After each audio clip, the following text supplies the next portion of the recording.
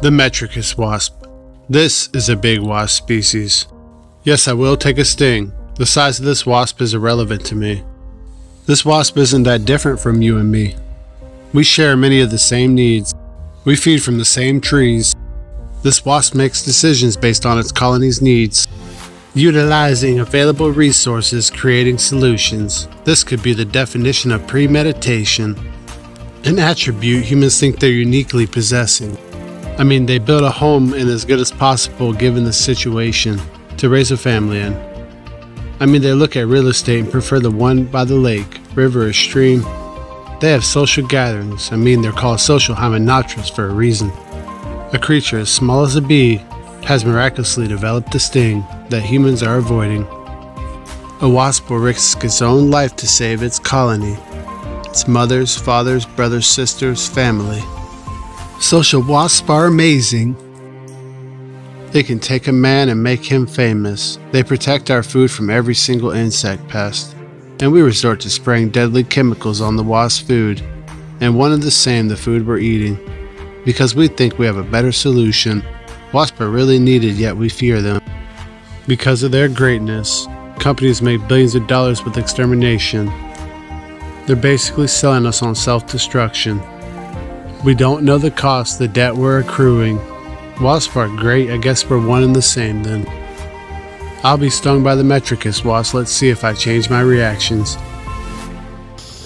I'm Alex, the host of The Great Outdoors. Today, inside of this capsule, I have a wasp species that I have featured on this channel before.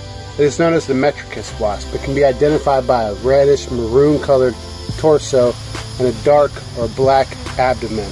That's the part where the stinger comes out. Now they have yellow legs, fire-like legs.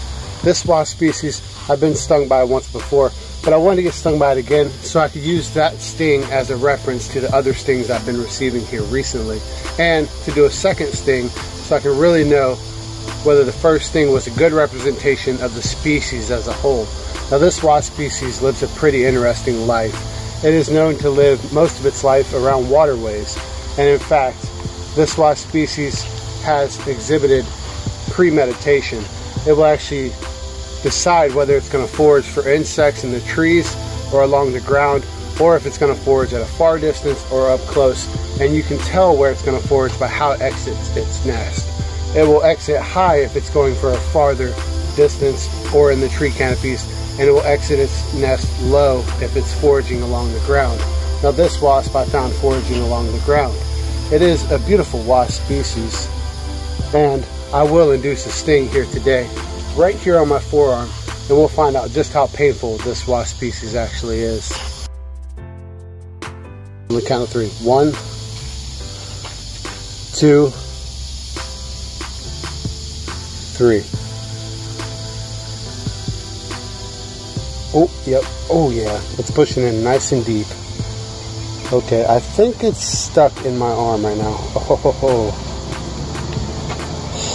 I don't know if you can see that good or not, but you can see its stinger is pretty well stuck in my arm. Now, I think I might just go ahead and let it go and see if it stays in my arm. Alright, I let it go. Oh, yeah. Ooh. That definitely burns. Okay, now we have a red mark already, so that was a pretty good sting, and it's throbbing. Now the question is, was the Metricus wasp worse than the sting I took earlier today with the Polistes Carolina?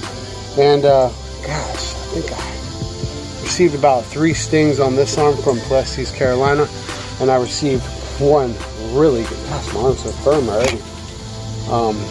I think that because of the duration of the sting on the Polistes Metricus, it may have hurt a little bit more, but it's only been a few seconds. It's certainly not something I'm going to scream and roll around on the ground about, but it probably burns a little bit more.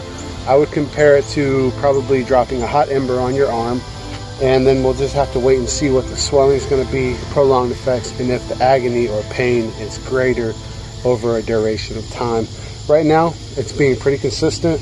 It just feels like a hot ember is still on my arm, but certainly not anything that I'm going to cry about, roll around and scream about.